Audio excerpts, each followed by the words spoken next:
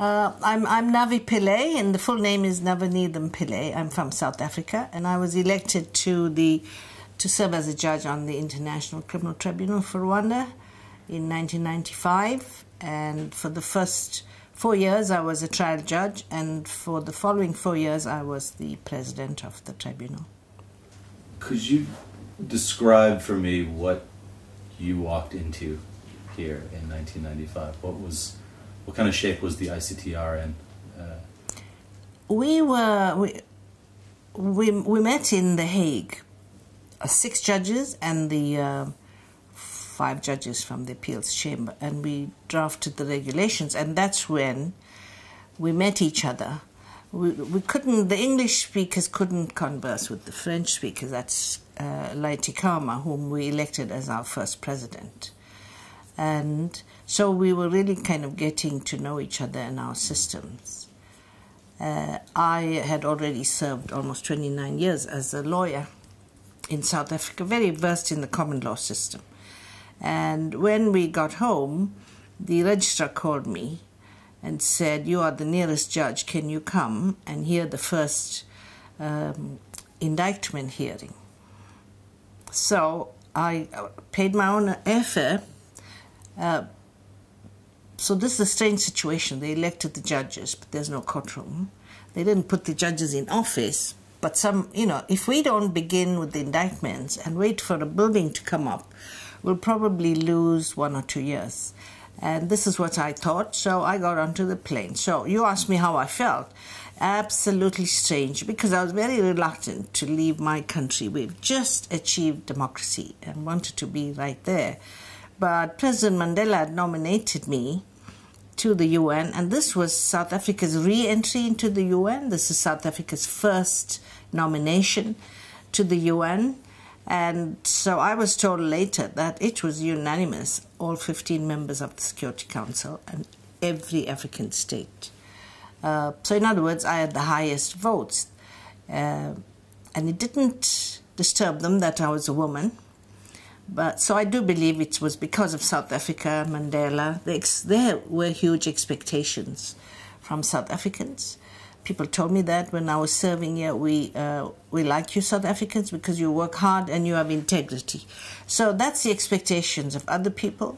I came reluctantly, and I was really shocked to see how rural this is. I came from a big city. That's the first shock. And then the propeller-driven plane was the other shock. And the roads were not tarred from the airport. And there was no courtroom. So the building where the court was eventually housed, the AICC, there was still negotiations to get that building.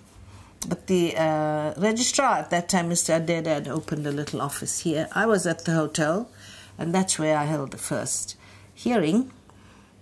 And I had to call Judge Goldstone because he was prosecutor.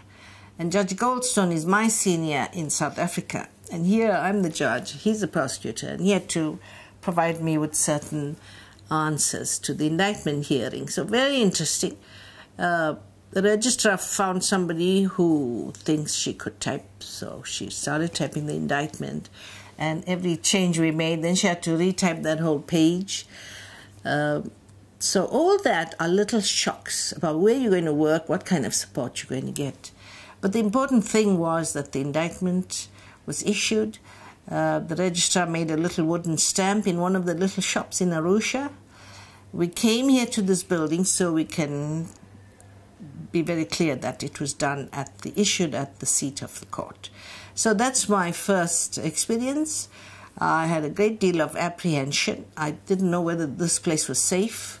I heard there was a camp of 4,000 Rwandan refugees. I don't know if you can call them refugees. They were mainly Interahamwe who fled. And this was pretty close in Tanzania. Everything was bushy. There were no roads. I never left that hotel. I was nervous. And went back. And of course, later I realized I'm not the closest judge to the tribunal. Why didn't they ask Judge Sekula, who was right here in Monza? So apparently they had driven 10 hours to took the indictment to him, and he declined to sign it because we were not in office yet, and he's not at the seat of the court. So he gave the kind of answers that judges usually give. So you either be very strict to the rule, what we call positivist judges, or you adopt the attitude that if I don't do this, there's going to be a delay in justice. If the prosecutor has investigated and identified suspects, to them it's very urgent that warrants of arrest be issued as soon as possible. And let me say that my colleague, Judge Leonard Aspergen from Sweden, did the same. He left Sweden, flew to Cameroon and held hearings in the prison there. Because the ICTY had been set up a year before us, and the judges were all put in office, but they had no case. There was public criticism that the judges were being paid for doing nothing. And so the reaction was not to put the judges here in place until a trial had commenced. So it's, of course, a legal question when a trial commences. I should say, looking back, that from the beginning I believed in international criminal justice, but believe that very much depends on the individuals who drive this. This is not only the judges, but the staff and the police and the investigators. Of course, I came in thinking I will resign after 1 year. Really? Yes, because I, as I said, wanted to experience democracy in South Africa. I had aspirations to get onto the Constitutional Court in South Africa. But when I heard the witnesses who said, we waited for this day to see justice being done. And when I heard witnesses say, my 7 children were killed, our whole village was wiped out, all these people's bodies were thrown into the drain, then it does make you think that, you know, your own concerns are pale into insignificance compared to what they have suffered. So I served 8.5 years here. I spent just 1 year as things were beginning to close, and I got a sense that there were a lot of people here, largely because it was a good job and it was an interesting job and it was on the right side of history in many ways. But when I imagine that time when things were just starting, there must have been a strong sense of idealism, perhaps, or like what motivated you to leave South Africa when so much was going on and staying? Firstly, I come from South Africa. It's a lifetime of fighting injustice. So everyone there, all my colleagues, lawyers, students, knew what it is. To do the right thing, you have to fight for justice. You have to make sacrifices. And my experience was nothing compared to other people. My husband had been detained. So what made me come out here? Mainly that I was given a responsibility. So it's not like I applied for the position. But once responsibility is thrust on you and there are expectations, otherwise you must not take the job on. We started in small steps, you know. The first thing that I reported back home is how different these judges are. One would say, this is the right way to do this. And the other would say, you mean that's the way you do it in your national system. So you see the differences, and I wondered, can we ever have a universal system between the common law, civil law, traditional laws, and also the way these laws are practiced in various countries. In South Africa, we, of course, were colonized by the British, so it's a British system of justice where you pay attention to the tiniest details and you keep to time. Everything is done by time. So there's a great deal of adaptation here, but the wonderful thing is how we judges soon realized we all have the same end in mind. We may take different routes to get there. So that was my one fear, how are we going to work together with strange judges who haven't been trained in the system that I was. Yes, we overcame that because that was just process.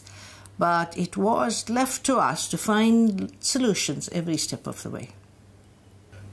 What kind of impact did it have hearing these stories day in and day out, the kinds of the violence and chaos that was the very stuff that occupied all of your professional mental space, and then to have to be the voice of reason, the moral compass for all of that. Did that change you over time? It was a diet of suffering that we were hearing day in and day out, each one worse than the other. You think you've heard the worst, then you hear horrendous acts of atrocities. So you have nightmares over this. It stays with you. It still stays with me. I could still see the video footage where at this roadblock, the people were forced to kneel and they were slowly macheted to death. Not even fast, not one quick blows, but the fellow would bang the one, walk around, smoke, come back and do the others. I still have a picture of that, and of course the bodies of headless babies flowing in the river. I remember in trial chamber 1, presiding judge, Judge Karma, said he cannot watch this video any longer. It has to stop. And that was an individual in the last throes of death. This was being captured on video. We saw a great deal of forensic evidence, bones and so on, and soon realized we actually didn't need that evidence. We convicted persons without a single body being produced, as it were. And that's why this tribunal never put a figure on the deaths. We took hearsay evidence into account. Of course, we checked the reliability of this. So, for instance, we would say that the witnesses said 4,000 people were attacked in the Rutaganda case around that school just at the point where the UN pulled out.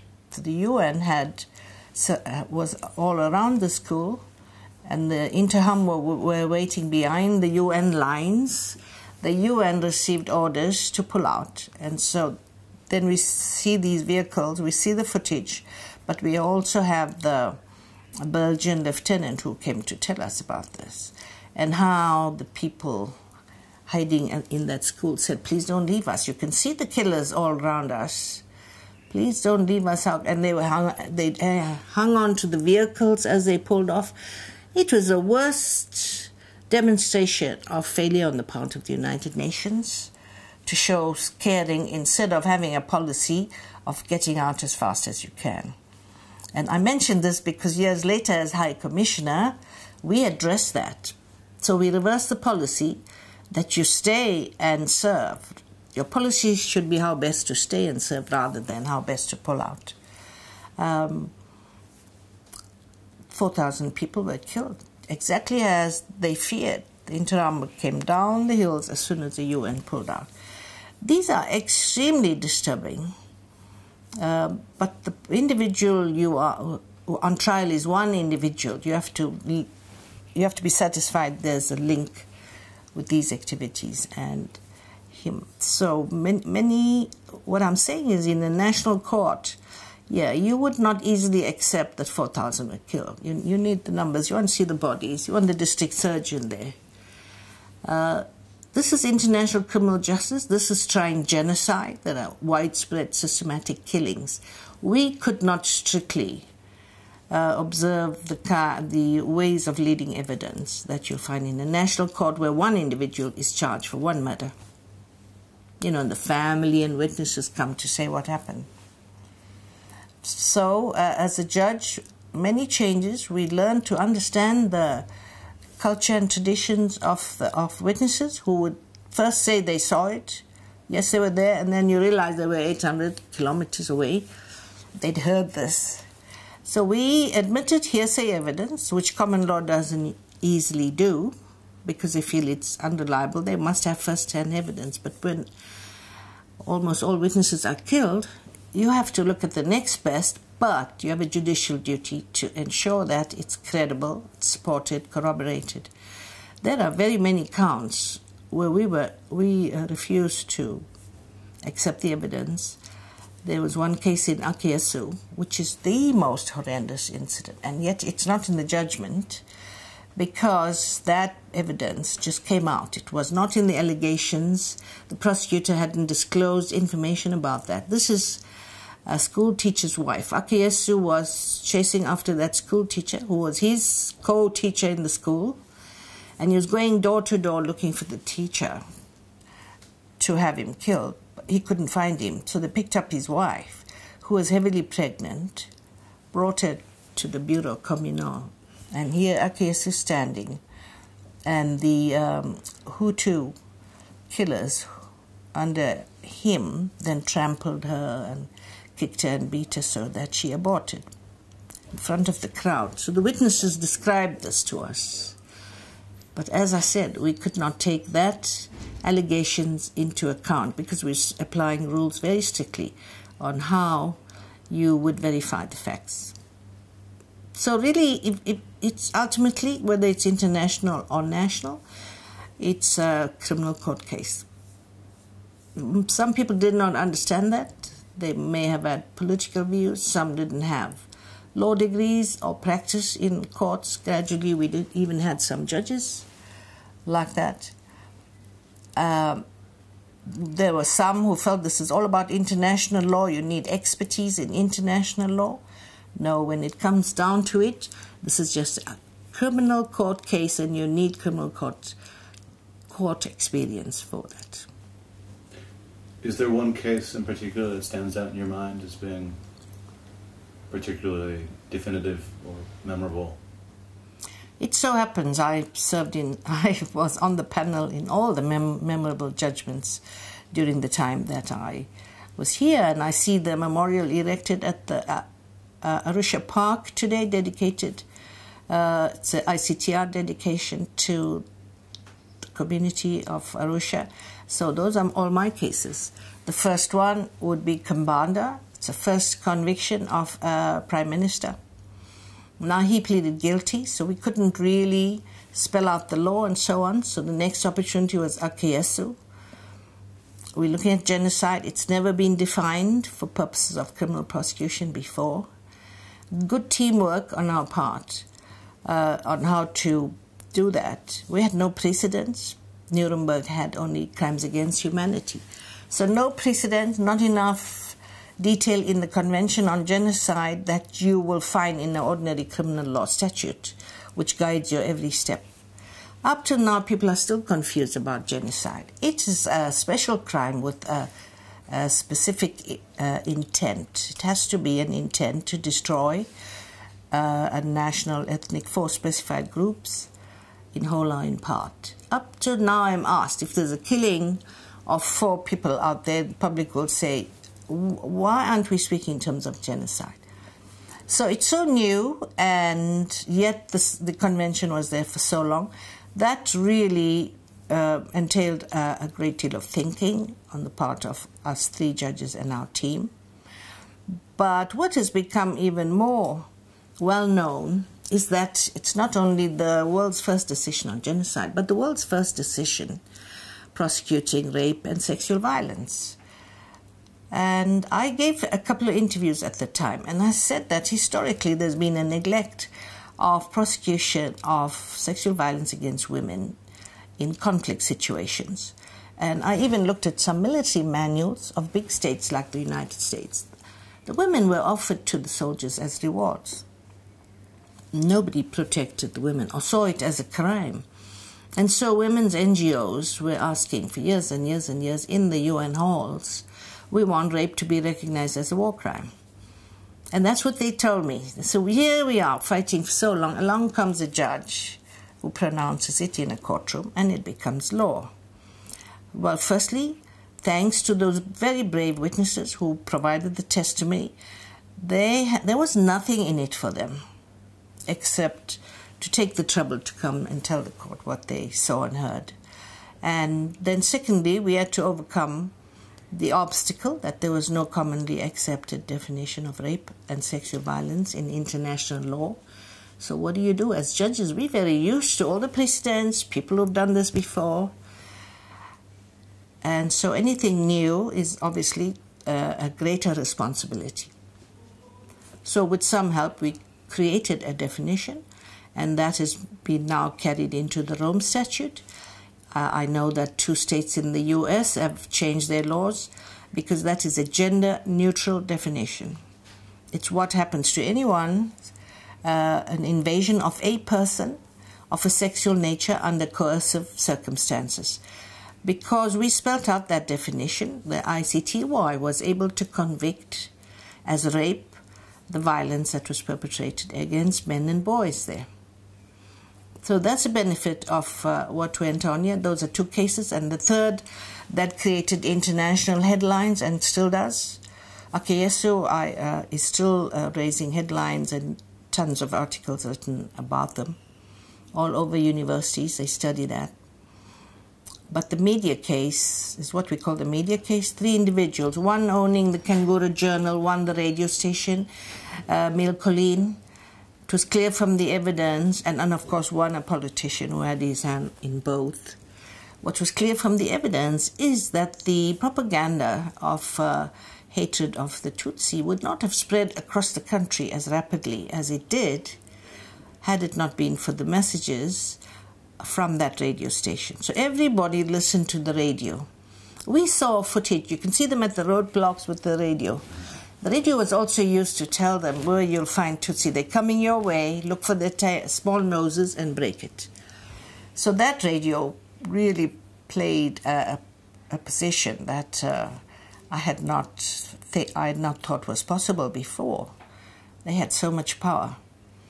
And we convicted the Belgian journalist who worked on that radio station as well, because he collaborated in spreading that kind of message of killing.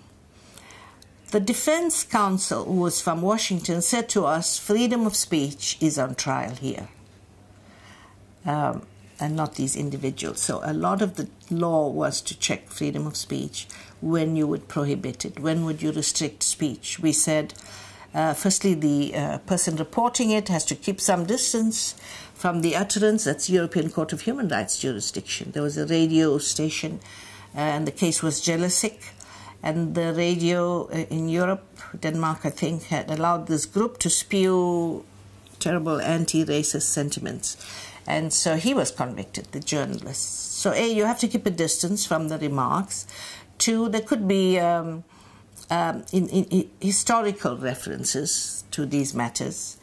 And thirdly, it's not any speech, but even hate speech is criminal if it incites violence, incites genocide, in our case. We looked at some US cases. Even the Supreme Court ruled that cross-burning is prohibited speech. Now, you see what that court was doing is you have to look at it in the context. You burn a cross here, it's nothing, it means nothing to us. You burn a cross there in southern United States, well, it means a great deal because it spreads fear. All right, as for precedent, where do we find a precedent, something that has decided this before? And I contacted a professor in the US who sent me a rather greasy, you remember the photocopies then were very slimy. Mm-hmm. She sent me a very slimy copy of Schreiner's case in Nuremberg. Mm-hmm. So that was the only precedent we had. He had published a journal. And even though there was no direct link of what he's published to what happened, he was nevertheless convicted. So we found a precedent here, and clearly in Geneva, the facts fitted the way that crime should be defined. So that's the other case that I am pleased because it required a great deal of thought, hard work. You could easily say, well, why do I have to decide this? I'm leaving this out. There isn't a precedent. Now it's a precedent for many. It did hit the main headlines all over the world. New York Times, Washington Post. Why? Because media was very, very concerned. Many people in Africa were concerned. You're now allowing really bad leaders to put out their propaganda and suppress criticism and freedom of speech.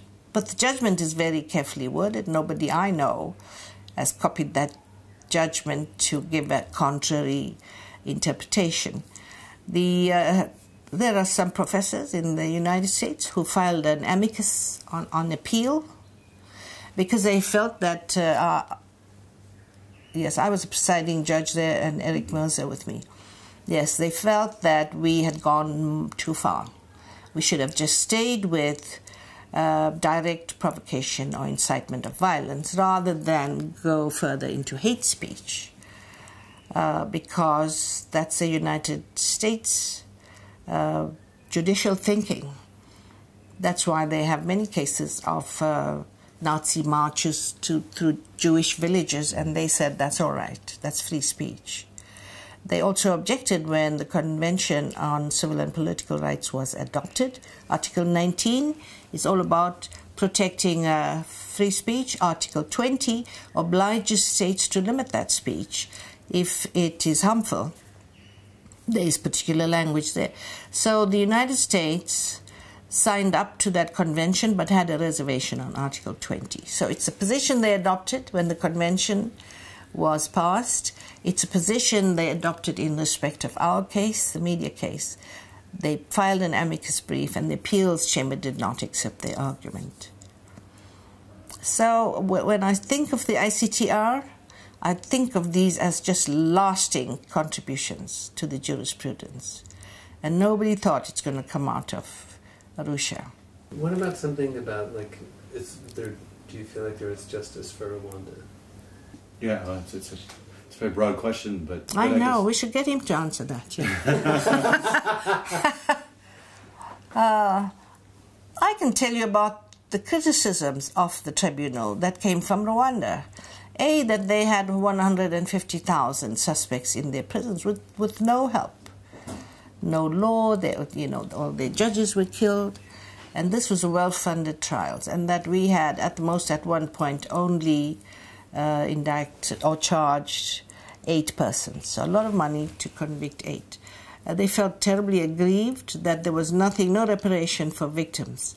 And so justice, in my view, includes reparation for victims. It's not only about prosecution and penalty against perpetrators. It's also about delivering justice to victims. If they suffered, they should be compensated. And the United Nations does have a declaration on the rights of victims, but did not include it in the statutes of these 2 ad hoc tribunals.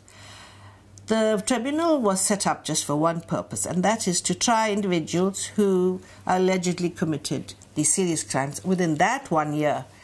So crimes that took place before 1994 or subsequently, or maybe ongoing now, have not been and could not be addressed by this tribunal. The tribunal is criticized for only having put Hutu Rwandans on trial and not a single Tutsi. I think successive prosecutors tried to investigate that section, and it was extremely challenging for them because you needed the cooperation of the Rwandan authorities to have witnesses brought over for the prosecutor to investigate in that country. Otherwise, it's the end of this tribunal. So it was difficult for prosecutors to get cooperation from the Rwandan authorities to try, say, colleagues and comrades of President Kagame. He once told me in confidence, I went there as a president, and he said, of course he wanted to cooperate, and so he called one of his closest comrades and said that, the ICTR wants to investigate you. And he said that man pulled out his gun and killed himself on the carpet there in the president's office. And I was shaken by that too. So there's many aspects one has to consider. Bottom line is that justice should apply equally and not selectively. And anyone who's alleged to have committed these various serious crimes should not be let off. There should be no impunity for these serious crimes. And yet I developed an understanding of how difficult it is to achieve that. The Gacaca courts that Rwanda then held to address the situation of these 150,000 awaiting trials in their prison, I supported because the judges were elected. They are grass courts, and really they devised the solutions, which were not always penalties. They were forgiveness and also, well, now we order you to help build the house of this victim, which I thought was good. The greatest criticism, however, is that all those judges in the Gacaca courts were Tutsi, and they were trying Hutu. It's the same pattern there as well. So nothing is perfect. These two ad hoc tribunals were the start, the beginning. The most stunning factor is that the Security Council set up these judicial tribunals, that they found that there would be a solution, a deterrent effect in going through the judicial procedure route. So that was very new. I think both tribunals have demonstrated that that is achievable. It's a reality, international criminal justice. And so we have the International Criminal Court, which is going through its teething problem now, shall I say. What do you mean by that? Teething problem? Well, their indictments indict serving head of state, serving deputy head. And the indictment against Bashar from Sudan has never been effected by any government, nor has the Security Council reacted to it. So that's a referral from the Security Council. The prosecutor investigates. The court issues this warrant of arrest, and yet the Security Council does not follow up by getting state cooperation for the arrest. So that's a challenge, I mean. ICTR was very lucky in that we had such good people here, investigators, security, and intelligence, that they found these people who were obviously deeply hidden, disguised somewhere. They found them, and the UN did the arresting. ICTY was very fortunate. European countries found these individuals and brought them over to the ICTY. So easier there, challenge here, which we managed to overcome. ICC has greater challenges. They need the cooperation of all states because they're dealing with very serious crimes. The fact that they didn't put the judges into office immediately meant that it caused delays, a whole year. It's just some indictments were issued. But can you imagine if those individuals had been arrested? You need a judge here the minute a person is arrested. That was one obstacle. The other is that this building was very slowly done up. So we held the first hearing in a kind of a restaurant kind of room with green curtains, I remember. And then along comes security from New York, who know it all, don't they? So they bricked up all the windows in all our offices and these courtrooms that they built. Right on top was a small bit of ventilation, about 5 centimeters. And so it was so hot in those courtrooms. It was unbearable. We had no air conditioning. And so we wrote letters after letters to the Secretary General, Boutros Ghali, saying, please, can we have windows? And then we gave up after he didn't read our letters, even the third letter. So I know that things are well established now. We have, they have everything. That's what the judges describe in years to come. But it's when you're pioneering at that level, you have to be very resourceful. It's very difficult to ask people to sit in those courtrooms without any fresh air. We had no telephones, so the security used to use radios. So we were all had code names. So I was Juliet 4 something. Did we judges know how to use those radios? No. So we would use it like a telephone. We would say, okay, this is Juliet 4 calling Juliet 1, and then we'll say, Lighty, you know, this case that we're talking about, and the whole tribunal would hear that, this confidential discussion. So we never knew that's what radio means. You have to talk in codes, and you don't say anything that the whole tribunal shouldn't hear. You know, we just grew to love Arusha. We liked our premises and so on. I had many visitors, mainly ambassadors, and they would come and they'd be shocked by the office. You're sitting in this office. You know, we have very nice judicial rooms in South Africa, for instance. So very tiny offices with no windows, as I said. no telephones. So people really would say, I don't know how you can work here. We are so happy we're leaving after 2 weeks. And yet we all grew to love the place. We cared about the work. And that's how it built up. So small steps, don't give up. I told you we had no access to research. Look what we have today on computer at your fingertips. You get everything. Everything was new to our legal advisors as well. They also had to learn to get on. They had to learn to research from here and get people's help. So those were the early start. It was not always funny. We had numerous breakdowns of the vehicles since the roads were muddy during the rains. And as someone said this morning, yeah, that's true. Twice I got off the car and helped to push the car out. Especially my elderly father used to be very concerned about my safety here. And I realized I should not be light-hearted about this, because it troubles people who care about you. The road to Nairobi, we had to go there frequently. I had to go to Nairobi to catch a plane home, or if we couldn't get the direct flight to Amsterdam. And that road was very dangerous. So there's a strict rule that we can't travel on that road after 3 p.m. So really we were stuck at that one end, and we had to go through this 4-hour drive through the bush where there were numerous roadblocks. Somebody may have told you this already. One of our managers was shot at, his car. Fortunately, the bullet didn't hit him, it hit his car. My legal officer almost drove into what he thought was a leopard leaping across. So this is not a court in a European city, but we came to love it.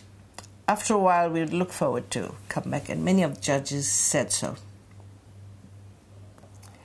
And above all, you know, I've seen many academic articles when they speak about the Arusha jurisprudence. So we put Arusha on the map. And that's lasting. So that's why none of the early struggles were true obstacles. We overcame them somehow.